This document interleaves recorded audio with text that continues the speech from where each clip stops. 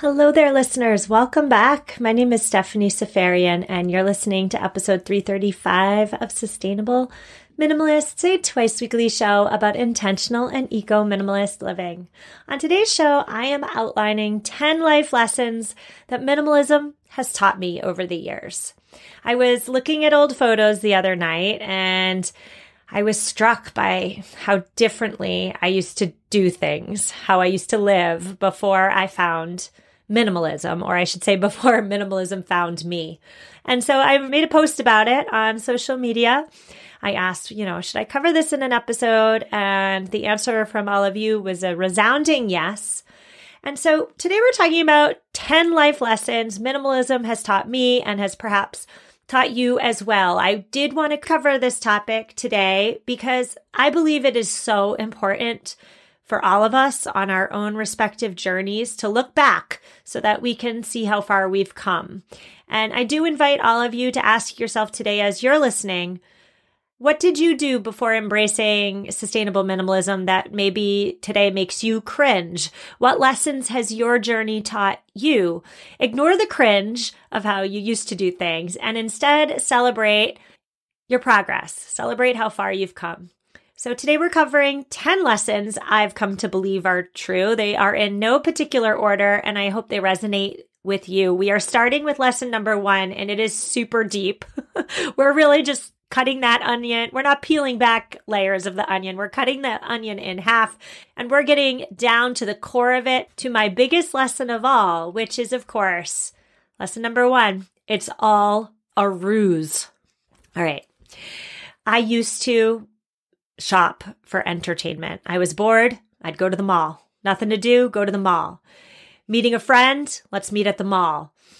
When my husband and I were thinking about buying our first home together, I don't even think he was my husband at this point, but this was back in about, 2010-ish when there was this new fad hitting America in which nice, fancy condos were being built next to fancy malls, and then there'd be like a walkway from the condo straight to the mall. So essentially, you're living at the mall. My husband and I did indeed tour a few of these fancy condo units that were a stone's throw from the mall. I could not these days ever imagine living at a mall because these days I avoid the mall like the plague.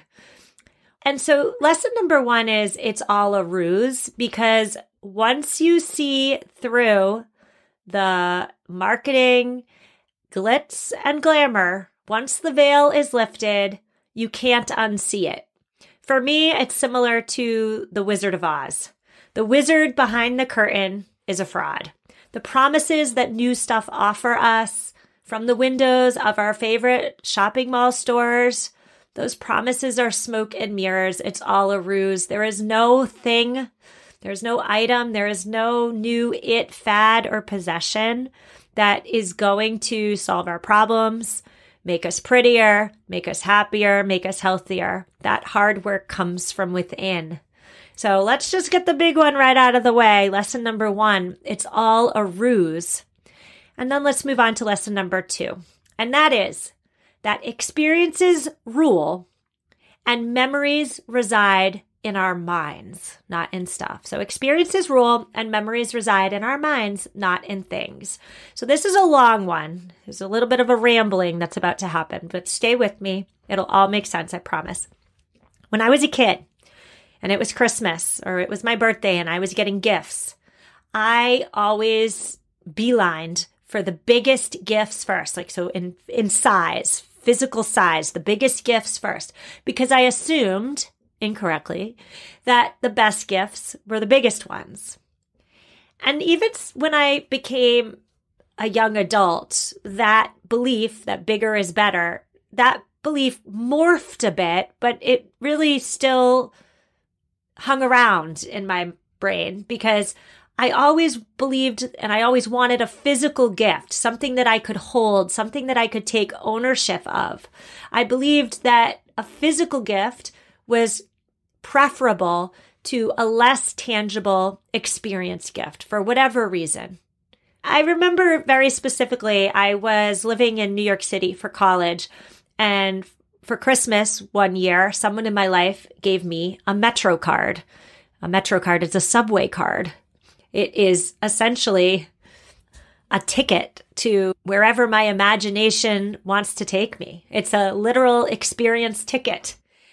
And at this point in my life where I am at 38 years old, I look back on that Metro card and I think, wow, what an amazing and thoughtful gift for a broke college kid.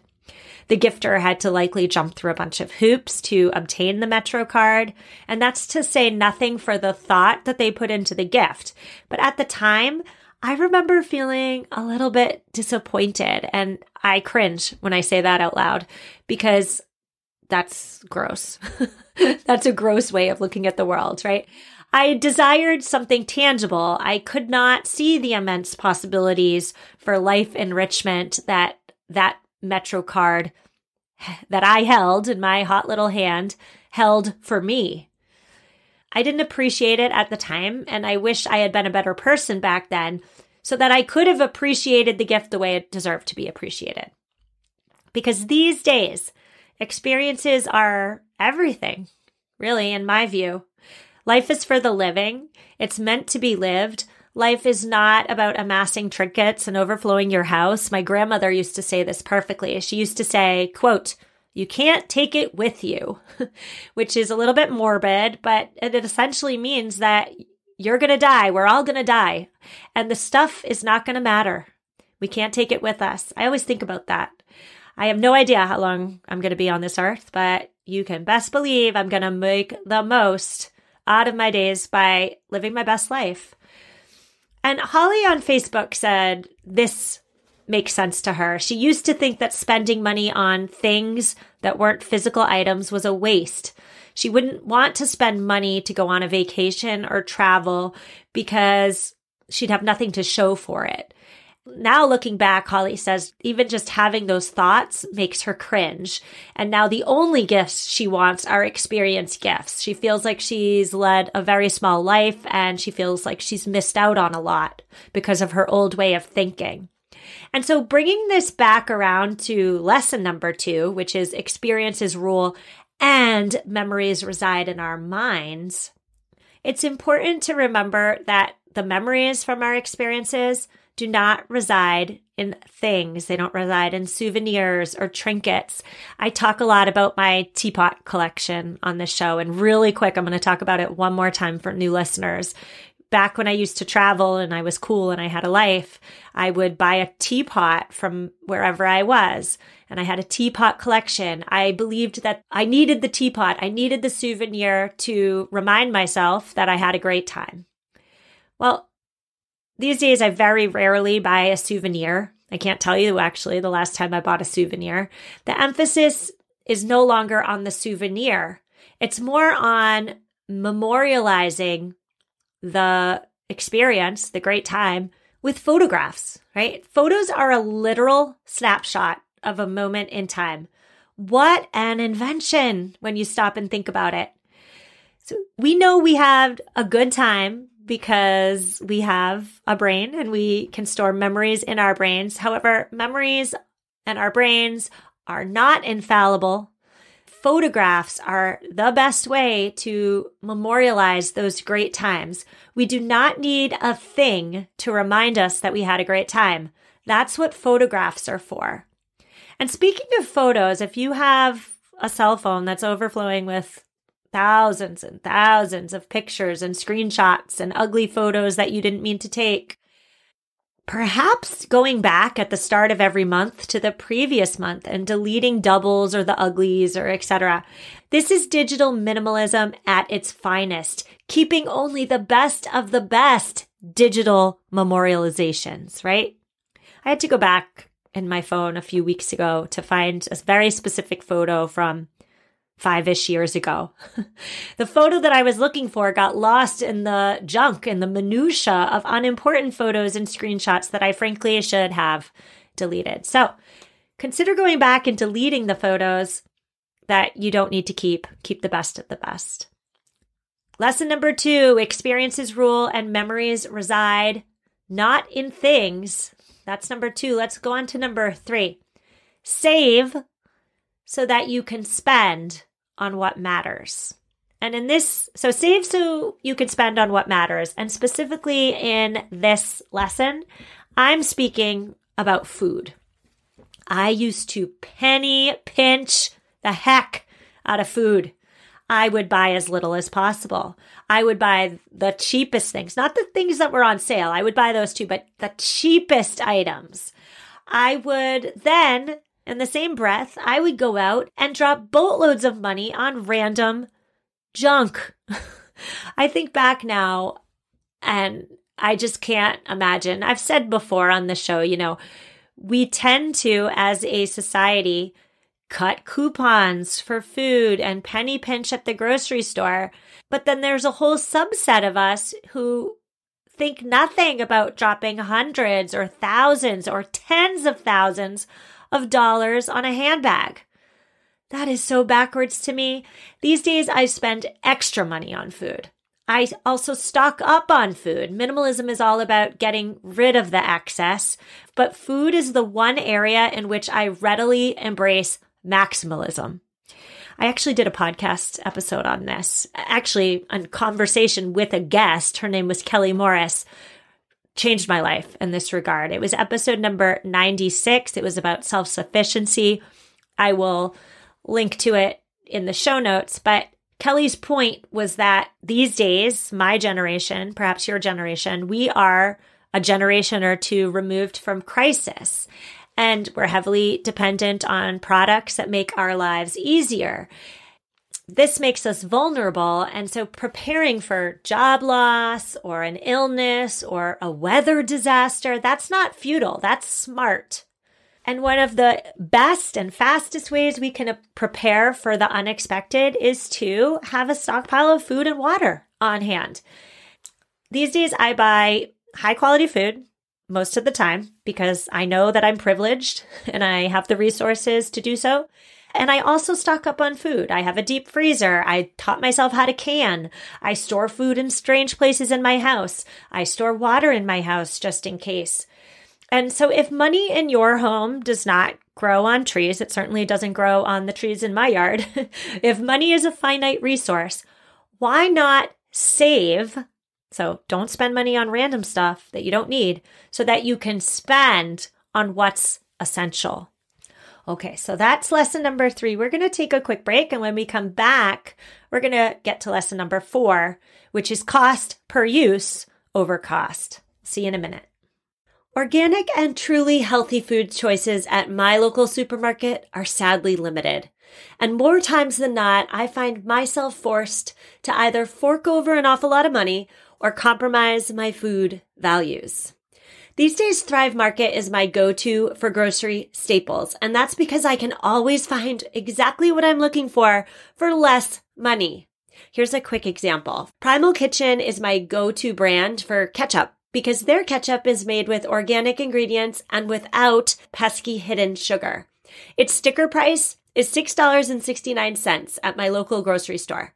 But at Thrive Market, the same exact product is over $1 less. Join Thrive Market today and get 30% off your first order plus a free $60 gift. Go to thrivemarket.com/sustainable for 30% off your first order plus a free $60 gift. THRIVE market.com/sustainable. thrivemarket.com/sustainable. You've got New Year's goals, and HelloFresh is here to help you achieve them. With over 35 weekly recipes, HelloFresh has what you're looking for to help you achieve your goals. Choose calorie smart and carb smart recipes. And remember that HelloFresh is so much cheaper than takeout. I generally love to cook for my family, but sometimes I just don't have the time or the energy to cook from scratch. In these moments, I rely on HelloFresh because my kids get a healthy and tasty meal, and I don't get frazzled trying to figure out what on earth to serve them. HelloFresh is America's #1 meal kit for a reason. Go to HelloFresh.com/sustainable21 and use code sustainable21 for 21 free meals plus free shipping. That's HelloFresh.com/sustainable21 for 21 free meals and free shipping. If you're not sleeping on bed sheets with viscose from bamboo yet, what on earth are you waiting for? I used to be a cotton bed sheets type of girl, and then I tried Care Aloha's soft and sustainable bedding made from viscose from bamboo. You guys, the difference is huge. It is one of the softest and comfiest fabrics on the planet. They're also cooler. Viscose from bamboo fabrics are 3 degrees cooler than non-bamboo fabrics, and they're naturally moisture wicking, which means they're lightweight and breathable. And even my husband, who, let's be real, he generally does not care too much about our bed sheets, but even he prefers our Care Aloha sheets over our humdrum cotton ones. Care Aloha is giving our listeners 25% off their order by using code SUSTAINABLE. The code does not last forever, so hurry and head to CARILOHA.com and use code SUSTAINABLE to receive 25% off your order. And we're back on today's show. We're discussing life lessons minimalism has given me. Lesson number 1, just to recap, was it's all a ruse. Lesson number 2, memories reside in our minds and photos, not in things. And lesson number 3 was save so you can spend on what matters. We're on to lesson 4, which is cost per use over price tag sticker. Now, I know the privilege problem comes into play here in a major way. For some of us, cost is the only consideration that matters because finances are tight. I get it. But for me and my stage of life, and while I must certainly consider cost, it is not my number 1 consideration. Sometimes it's not even in the top 3 considerations, to be honest. Materials matter. So what the thing is made of matters. Quality matters. Supporting a business that has sustainability ingrained in its mission matters. Voting with my dollars matters. The afterlife considerations of the product matters. And so when it comes to cost, I would argue that cost per use matters so much more than the price tag alone. In my book, I have a book. It's called Sustainable Minimalism. I use the wool sweater example, and I'm going to use that again just because I think it's a really good example. You could buy a synthetic plastic sweater. Synthetic means plastic sweater for $25. It doesn't keep you all that warm because synthetics traditionally are not great insulators. So you pay $25 for this sweater. Let's just say 5 times total, because then it starts to pill after a wear and it doesn't serve its utility of keeping you warm. So you wear it 5 times, $25 sweater, 25 divided by 5. The cost per use is $5. Let's compare that synthetic sweater with a wool sweater. Well, of course, the wool sweater is warmer, right? The wool sweater is made from natural materials. Wool is a natural insulator. That wool sweater, of course, is also more expensive. Let's say that sweater is $100. But because wool is a natural insulator, it actually does its job. It serves its utility of keeping you warm. It also lasts so much longer, right? So let's say you wear that sweater 50 times. Holy moly, 50 times. $100 divided by 50 wears, cost per use of that sweater is $2. So the synthetic sweater has a price tag of $25. Sounds cheaper, but if you're only going to get 5 wears out of it and the cost per use is $5, that's more expensive than the wool sweater that had a higher sticker price, but you're using it more, you're getting more use out of it because that cost per use for the wool sweater only came to $2. So next time you're at a store or next time you're shopping online, I suggest you get out your calculator and you figure out an item's cost per use. We all have a calculator in our pockets these days, don't we? Thanks, smartphones.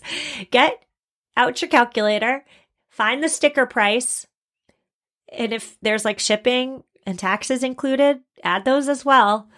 And then estimate how often you're going to use or wear the item. There's your cost per use. So sticker price plus any taxes, fees, delivery, shipping stuff. That price divided by how often you estimate using or wearing the item. That's your cost per use. Then you're going to get a number.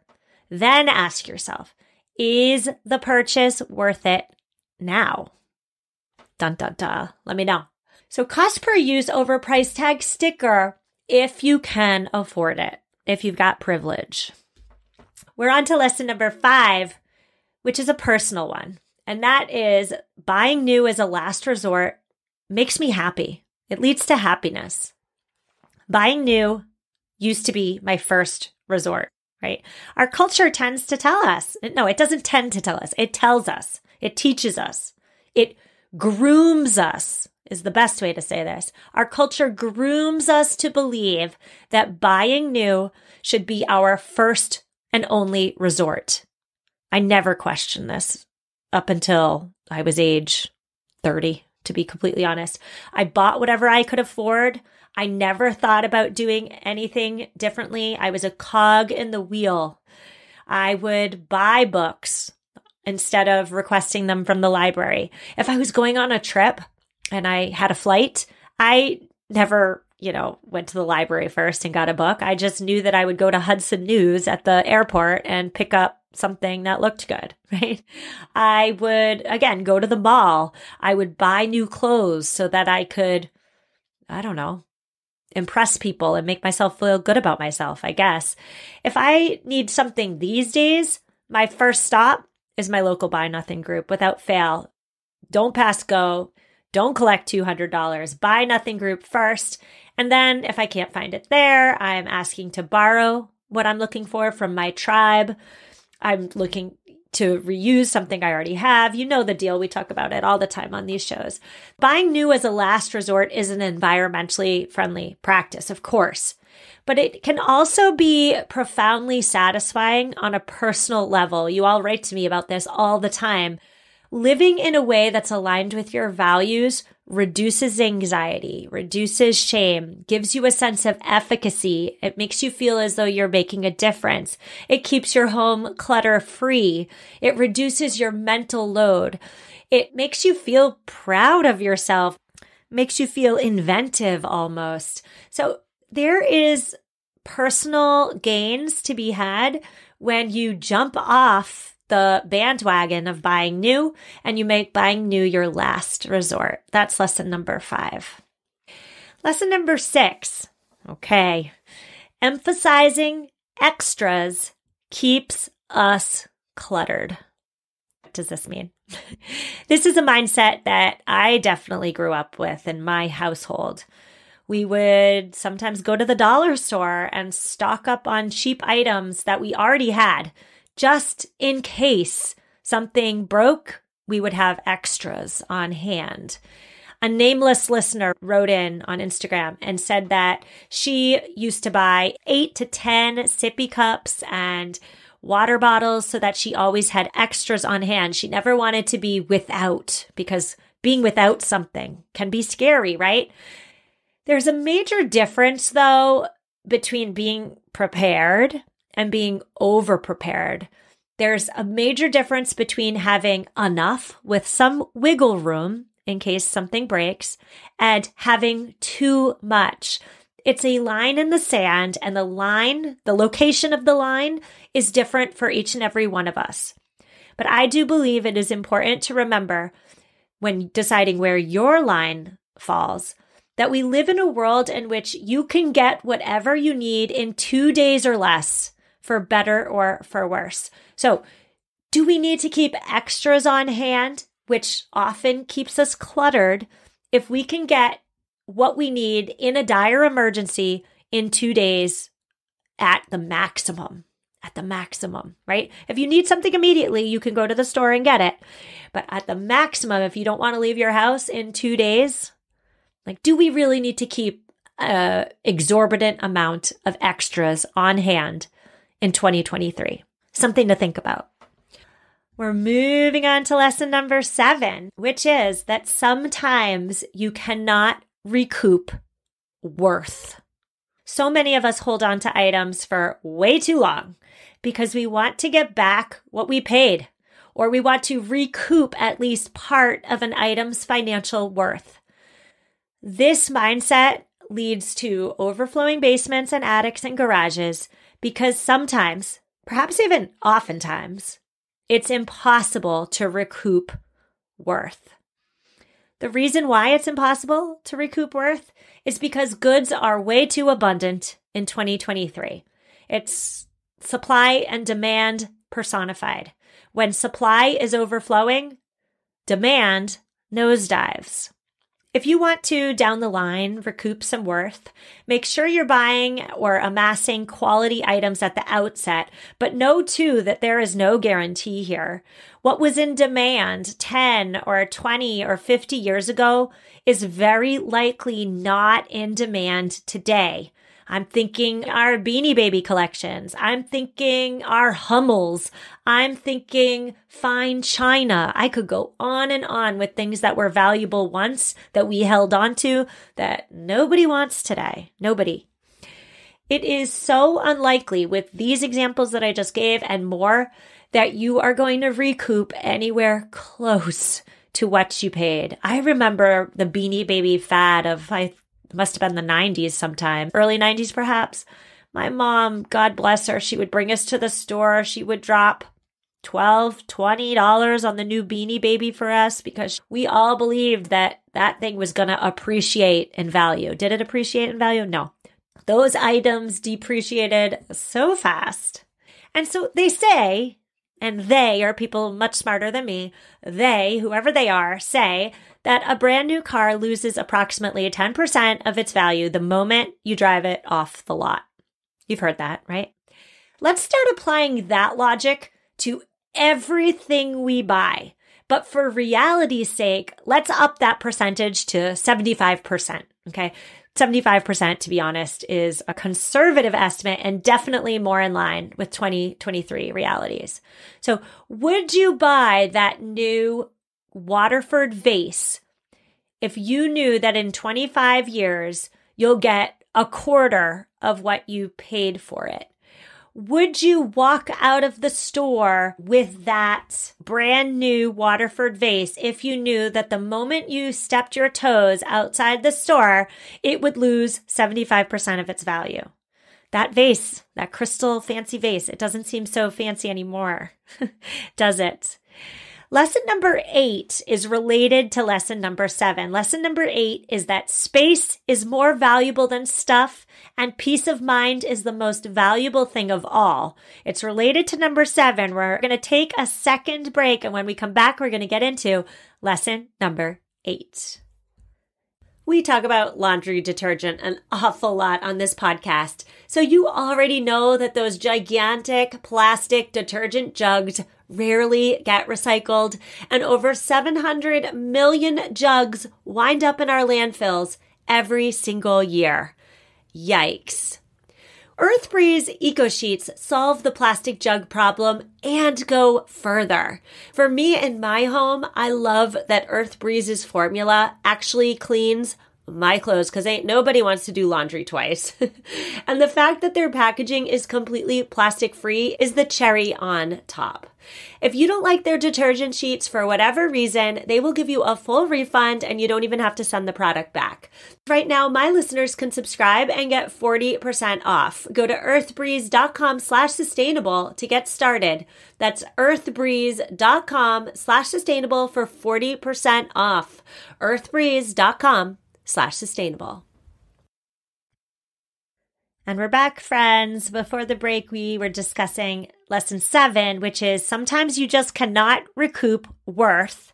And related to that is lesson number 8.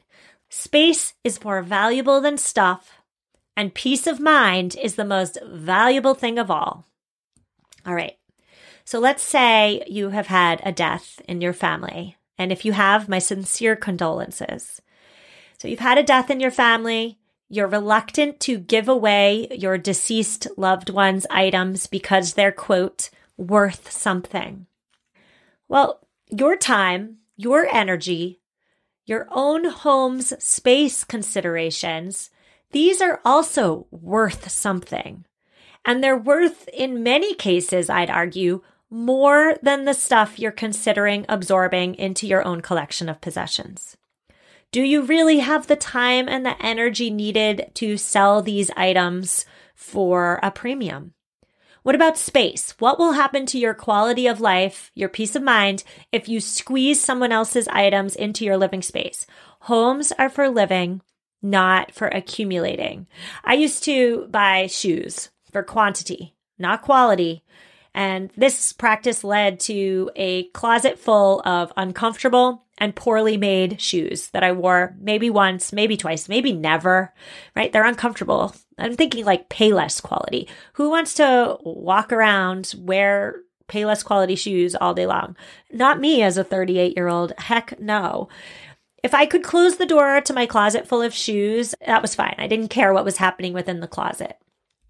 I have come to realize, thanks to minimalism though, that space, that having room to breathe, room to move around, that space enables me to actually enjoy my home. And when my home is my haven, when my home is my sanctuary, my home in turn gives back to me something invaluable, which is my peace of mind. So lesson number 8, space is more valuable than stuff. And peace of mind is the most valuable thing of all. We're moving on to lesson 9. It's not a deal if you don't need it. Listener Taylor wrote in and said she used to amass t-shirts and random pens and other crap she could get from any trip or conference or vacation she was going on. And listener Holly echoed the sentiment. Holly said she used to always accept freebies. It didn't matter what they were or if she needed them.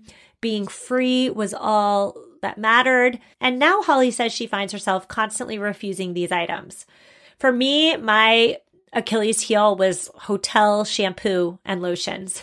I'd go to a hotel, I'd stay over, I would take all those freebies. But now I've learned about the potentially harmful chemicals in these products. I'm very particular about the personal care items I use on myself and my children. And so now I'm kicking myself because I took this stuff home. I didn't need it. I don't want it anymore. But now I have this responsibility to consciously and carefully dispose of it or pass it on. I've got to do something kind with this stuff instead of throwing it in the trash. And the reason for that is because when we allow items into our home and we assume ownership over them, we as sustainable minimalists understand that we then have a responsibility to care for such items through their respective ends of life. And that is a hefty responsibility, isn't it? Especially if you consider the statistic that the average American household has over 300,000 items. That's 300,000 responsibilities. Holy moly. So these days, if you're like Taylor and you're like Holly and you're like me, you're not accepting the freebies if you don't need them, because that's just more responsibility on our already overflowing plates. Phew, I'm getting tired just thinking about 300,000 responsibilities. We're on to lesson number 10. And lesson number 10 is perhaps, in my opinion, the most important one of all, and that is how we live matters. I get a lot of emails from all of you, and the overflowing majority of these emails are thank you emails. You're thanking me for teaching you something. You're thanking me for providing you motivation or camaraderie, perhaps. And I'm not saying this to say I'm really popular or anything like that. I'm saying this all because these emails remind me that our actions and our thoughts and our beliefs, they are all interconnected.